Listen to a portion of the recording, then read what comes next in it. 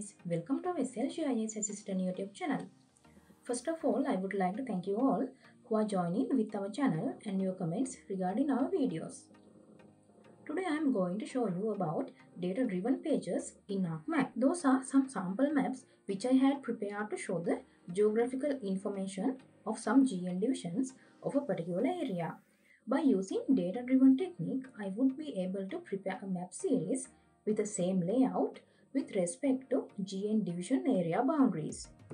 Here you can see the title of the map will be automatically changed according to the DN division which represent our map. And also the key diagram shows the respective GN division area from the entire interested area. And also the legend details are automatically changed by representing the all symbols used in the relevant map. And all the maps are designed with same template in a same layout. This will be helpful you in your day-to-day GIS project which is spread over large area. So the technique will be more interesting to the ArcGIS users and it will be definitely give a better experience in cartographic field. Okay, this is the layout view of my map document. Here you can see I have added the place name, transport, land use, data layers for this map. Additionally to that, I have added Gram Niladhari division layer polygon for this map. I have to prepare separate maps for each GN division. Before preparing separate maps, I have prepared a suitable layout for this map series.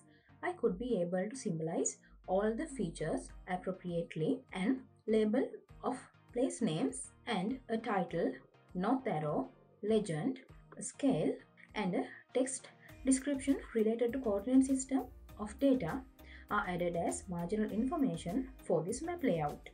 You can refer my previous tutorial regarding labeling and creating map layout for take a complete guide for preparing this kind of map. Okay, now assume you have to prepare separate maps for these 6 GN polygon. First of all, we need data-driven page toolset. So right click on the toolbar, then click on data-driven pages. Here you can see the toolset has added to ArcMap window and you will be able to drag it for a better place. Then click on the first icon, data-driven page setup and observe the dialog box. First of all, tick on enable data-driven pages and the data frame will be automatically selected as layers. Then the layer should be selected as Gram Niladhari division. You can add any data layer for separate maps according to your requirement. Then the name field should be selected as GN because the name of those divisions are included in these columns of attribute table. Then click on OK. Now you can see the map scale into another value and the data shifted away. In this toolbar, the first GN division name is previewed and by clicking on this right arrow, we will be able to see next page related to second GN division. But the thing is, map shows not only the data belongs to related GN division, it shows other surrounding data also from this map. But if we can click the data into relevant boundary, it will be a great preview of the map. To do that, right click on the layers in table of content, then go to properties, then click on data frame, then go to clip options and click on this drop down list. Here you can select the option clip to current data driven page extend, then click on apply. OK. Now you can see this map only preview the data belongs to GN division 3. Likewise, other maps have automatically applied the settings.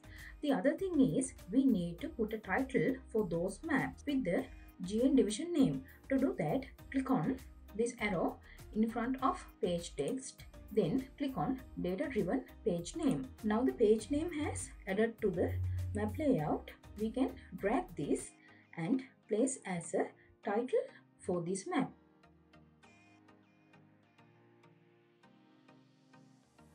Then you can change the properties of this map.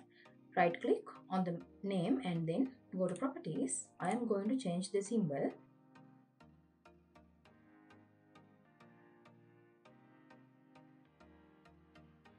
title is okay. Once you turn to the next page, the title will be automatically changed. I'm going to set the scale into one value because it will be more useful in map series. First, you can select a suitable scale. Here I am going to select the scale as 1 to 100,000. Then click on data driven page setup. Then you can click on extend. Here you can click on center and maintain current scale.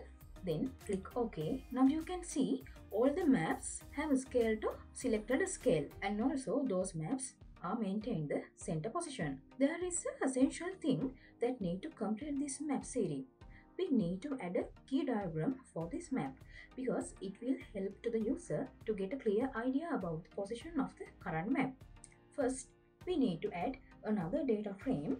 To do that, click on Insert, then click on Data Frame. This new data frame can be dragged to a corner of this layout, and you can change the size of this data frame. Then you can add the GN division data for this new data frame by dragging this Gram Niladhari division feature class into the new data frame. Now the entire area is previewed on this frame, and we need to highlight the relevant GN from this entire polygons.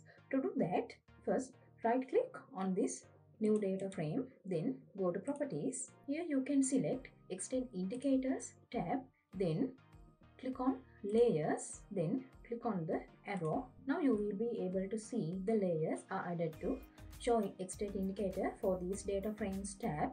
Then click on apply. Okay, now you will be able to see the relevant GN division boundary is highlighted on this data frame. This key diagram will help you a lot to identify the extract location of the area. You can enter a title for this key diagram and other essential information for this frame. Finally, you are able to export those maps into different format such as JPG, TIFF, PDF or any format. Thank you all who are joining until the end of this video, and hope your comments regarding data-driven technique and other suggestions for future lesson. If you are satisfied with our lessons, please remember to subscribe our channel and share our videos with your friends.